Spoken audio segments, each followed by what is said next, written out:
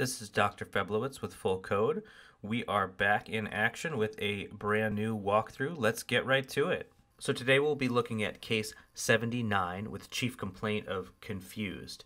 This is available for free on our Apple or Android version and anytime at our website fullcode.com. All right, so here's your introduction to the case. The patient was brought in by a friend. The triage nurse notes a 22-year-old male who was drinking tonight, found by a friend to be confused, a possible head injury, GCS 14, no ingestions reported other than alcohol. So this is your patient, Eric. He's a 22-year-old male, witnessed to be confused after coming back from the bathroom in a New Year's Eve party. He was seen to be bleeding from the right side of his scalp and has had progressively increased confusion since this time. A friend brought him in. No known past medical history, no medications or allergies.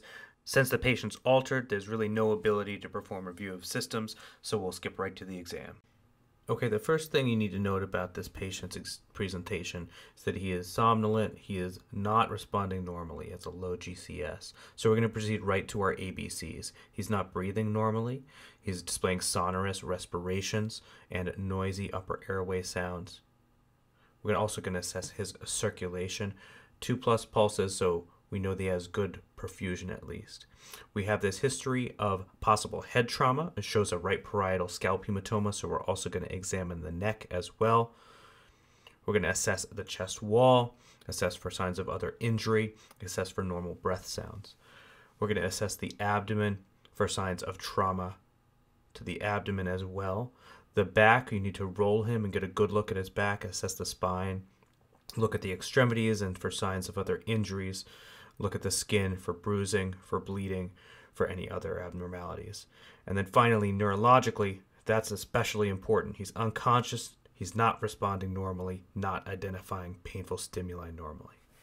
So what are we going to do to stabilize this patient? First things first, we're going to get him on the monitor, get an understanding of his hemodynamic status. You'll see that he's bradycardic, a slow heart rate, and hypertensive, an elevated blood pressure.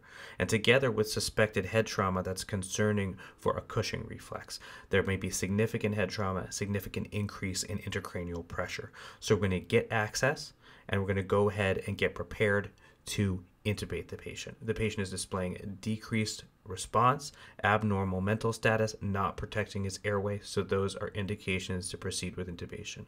Now, sometimes we pre-treat with lidocaine or fentanyl, but the evidence is limited as to whether that helps. So we're going to use a standard induction agent, etomidate, and then we're going to use rocuronium as our paralytic, a non-depolarizing agent to blunt the increase in ICP. And we're going to proceed with intubating the patient to protect their airway. Next, let's pause to consider our differential diagnosis. Remember that you can do this at any point in the case and come back to modify it. So this is a patient with some sort of unknown trauma burden that we suspect a significant head injury. So there's potential for a number of different intracranial injuries, an interparenchymal hemorrhage, a subarachnoid hemorrhage. There's also a pretty wide range of potential traumatic injuries to the head as well as to the body. So we think this is something probably much worse than a concussion, such as possibly an epidural hematoma, but he could also have other significant injuries. He could have intra-abdominal injuries, intrathoracic injuries, pelvic fracture, retroperitoneal injuries, injuries to the spinal cord. You have to consider a very broad differential in the trauma patient that is unresponsive. So come back to this list and modify it throughout. Now that we have the patient somewhat stabilized, protecting their airway, intubated, we're going to proceed with investigating the underlying trauma. So in any altered patient, you're going to get a finger stick glucose. You would have done that probably right at the beginning. In a trauma patient, a fast exam ultrasound is definitely very reasonable, especially when they're altered. And then we're going to get some basic blood work to assess for underlying bleeding, to assess a basic coagulation profile, to be prepared to give them blood products if needed. And most importantly, in this patient, we're going to do advanced imaging to understand the nature of the injury. So head and neck, absolutely, in the patient with suspected trauma. But in this patient who is unresponsive, very, very reasonable to complete a pan scan and look at the chest and abdomen because they cannot tell you anything more about what happened. So here's our imaging. let's go back to that CT image of the head, and there is the key. So you see that lens shape. That is characteristic of a epidural hematoma, consistent with likely a bleeding meningeal artery secondary to trauma, a very significant and dangerous head injury. So now what are we going to do to intervene to try to help this patient to try to improve their outcomes? There's limited things we can do to intervene. This patient needs a definitive surgical intervention, but we can do something to potentially decrease intracranial pressure, and that's osmotic diuresis via either hypertonic saline or mannitol. Additionally, we've intubated the patient, so we're going to decompress the stomach, place an OG tube in the emergency department setting.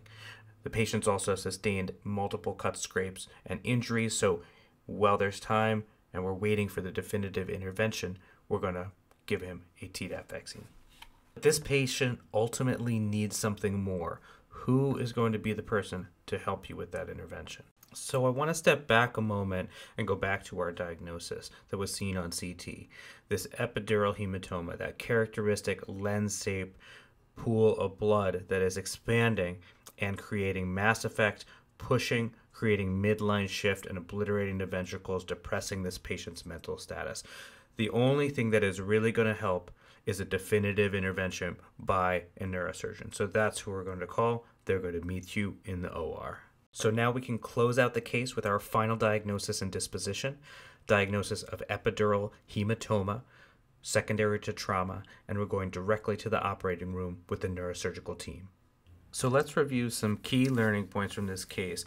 In any altered patient with an unknown mechanism, unknown intoxication, it's really important to maintain a broad differential and to perform a thorough examination. In any patient with a significantly depressed mental status, displaying signs of inability to protect their airway, that's when you need to consider intubation, especially when you need to facilitate a further rapid diagnostic workup.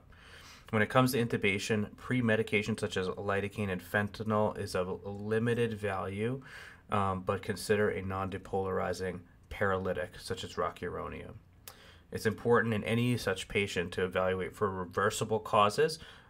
The quickest and easiest one to rule out is hypoglycemia with a finger stick.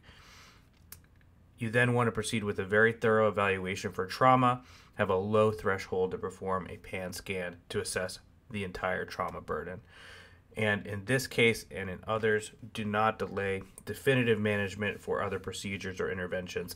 This patient needs an operative intervention, a neurosurgical specialist for definitive care. So just a reminder, you can play this case free anytime via web browser or via our app. Subscribe to our YouTube channel for more of these videos. Let us know what you think, your questions, your comments, what you think about the walkthrough videos. We're happy to hear from our users. I'm Dr. Feblowitz with Full Code. Thanks for watching.